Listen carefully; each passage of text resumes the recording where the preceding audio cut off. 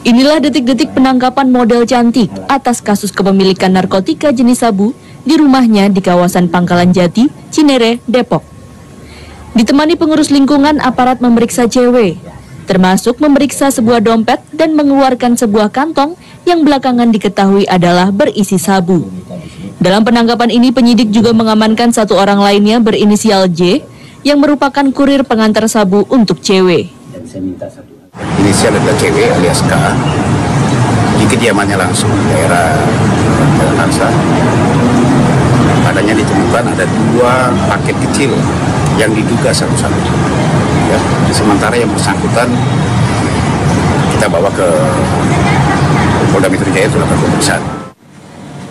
Kini, cewek masih menjalani serangkaian pemeriksaan di Direktorat Reserse Narkoba Polda Metro Jaya. Tim Liputan Trans 7.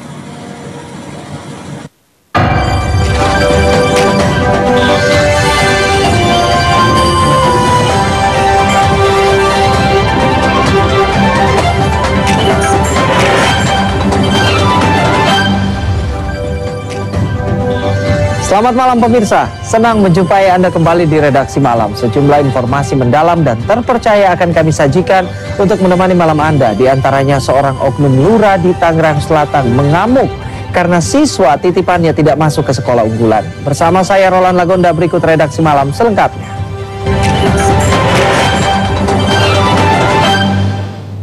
Pemirsa, suasana pemakaman almarhumah Omaswati di kawasan Cisalak, Depok, Jawa Barat dipadati para pelayat.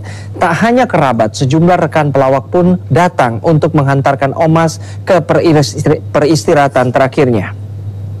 Dan usai sudah Redaksi Malam edisi hari ini. Terima kasih Anda sudah bersama kami. Sampai jumpa.